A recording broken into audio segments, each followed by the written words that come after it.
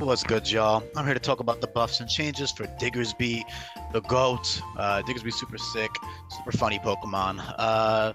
In this ROM hack, every Pokemon is balanced and specifically designed to have two viable abilities that you will be switching between with the infinite use ability capsule. So in this case, there was not many other abilities that are as useful as Huge Power, even situationally, other than Fur Coat. So I gave it Fur Coat. It's also a very, very fitting ability, obviously. If you read the Pokedex and stuff, it talks about the fur a lot, and also just like look at him. He literally has a fur coat with his little hands in his pockets and stuff. So very fitting ability. A bit situational, but there will be a lot of situations, especially versus totems or just as a pivot or just any tanky Pokemon. Utility. It has stuff like Parting Shot and Yawn and all this other Super Fang. Fur Coat is definitely very useful, especially for those totem battles. And you can easily just slap that on with an infinite use ability capsule and run Fur Coat for certain fights. But in general, Huge Power is still the star of the show here. 69 base attack with Huge Power might seem absolutely ridiculous, especially with the fact that it can hold an item. But honestly, this is nothing crazy in the grand scheme of this hack's power levels. 69 base attack with Huge Power is equivalent to, I believe, I have it memorized. It's 181. Let me check my math. 182, roughly 182 base attack, which is obviously insane, but half of the Hustle Pokemon are stronger than that. A lot of Sheer Force Pokemon are stronger than that. Tough Claws Pokemon are stronger than that. It's nothing too crazy. Power is not everything. It has a good speed stat, but it's not incredible. In game, you do have priority, and also you can run Choice Scarf, which is really good in game because you can just slap it on when you need to outspeed the opponent. Otherwise, you can just run bulky sets. I try to base HP more on size in this hack, but there was nowhere else for me to put the stat points in Diggersby because he does have that, like the minimum stat total for every Pokemon besides Shedinja and Unknown, who have Wonder Guard, is 480. For every fully evolved Pokemon, at least, is 480. There's, of course, some viable 450-ish Violet Pokemon, but in general, fully evolved Pokemon is 480, and therefore Diggersby had to be 480, and I didn't want to give a useless special attack boost. It just looked ugly to me, so fuck it. Let him have big HP. He's this big, stupid, fat rabbit anyways. Although typically 100 plus HP is reserved for like big Pokemon, but it's fine. Yeah, 87 defense, 109 HP with Fur Coat is behemoth. It's so bulky.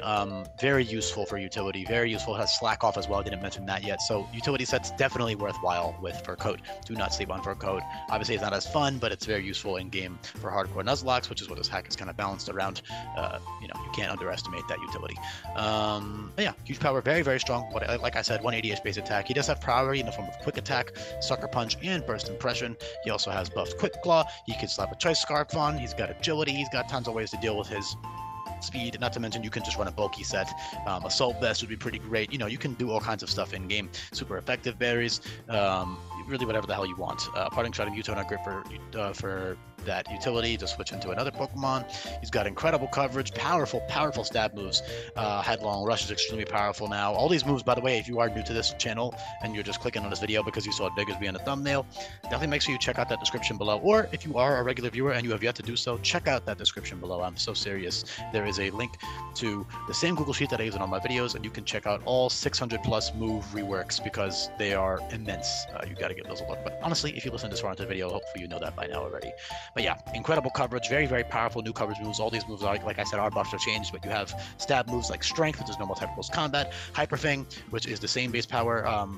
I've given that to only rodent Pokemon. Hyper Fang is 80 base power, 100% accurate. I actually can't miss, which is great for Eradicate because it has Hustle and Strong Jaw, but Diggersby also appreciates it. It's just a 0 drawback, 100% crit rate move. It's the same power as Strength. Of course, Strength, the TM is slightly earlier, and it's also reteachable, so Strength is not useless or anything, but Strength is nice. Normal type close combat, like I said. Giga Impact, when it's 60 base power, drops your attack stat by 2.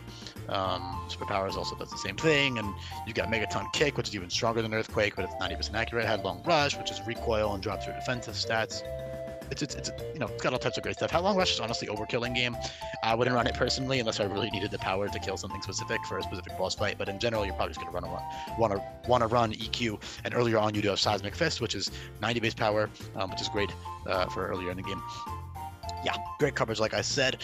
There's not too much to talk about. It's just very simple buffs and changes. Like I said, he has good utility. He's got other good setup moves. He can, boost his defenses. He's got Cotton Guard because of that fur. He's got Amnesia with Fur Coat. He can become a super crazy tank. He's not frail or anything without Fur Coat active. 109, 87, 87 is great. Normal ground, dual stab, we already know how good that combination is. He does have coverage to hit the things that would not be hit by normal ground as well. So in general, Diggersby's just the GOAT. He's big chillin'. I don't really know what else to say here. It's pretty simple, straightforward stuff, like Flail Reversal is pretty cool with Endure, plus a Pinch Berry with his speed stat. You could use like Select Berry with Flail Reversal with huge power. Yawn plus Wake Up Slap. Wake Up Slap is reworked to be priority and always flinch, but it's 1 PP, so that's pretty cool in conjunction with Yawn.